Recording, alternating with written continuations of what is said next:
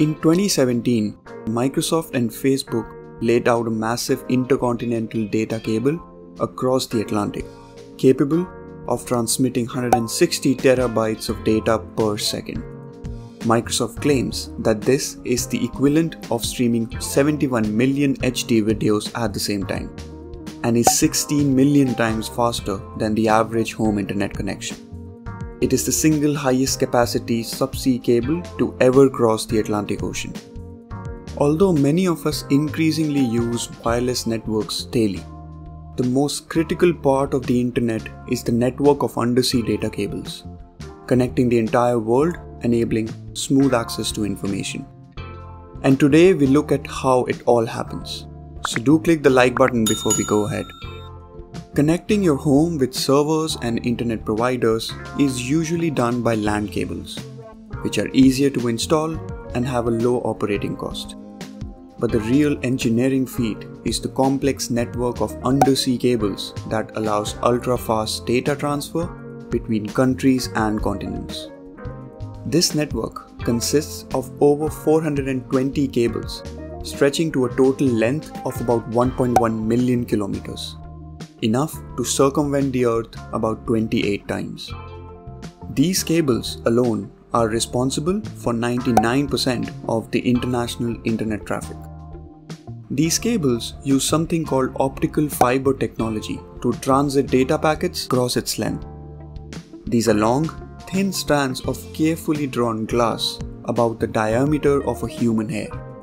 This allows an amazing average transmission speed of 35 terabytes per second.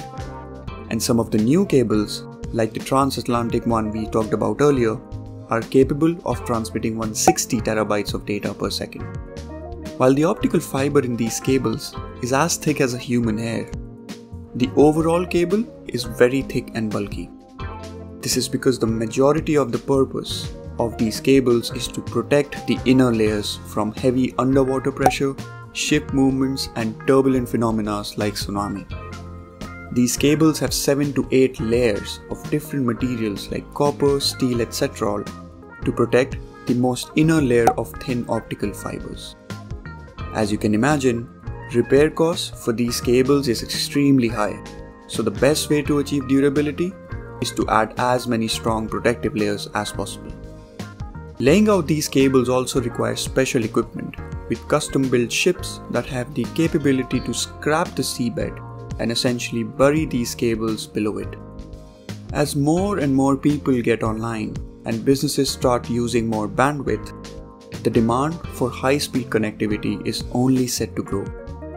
35 new submarine cables are planned by the end of 2022 by some of the biggest companies in the world like Google, Facebook, Amazon, Microsoft, and others.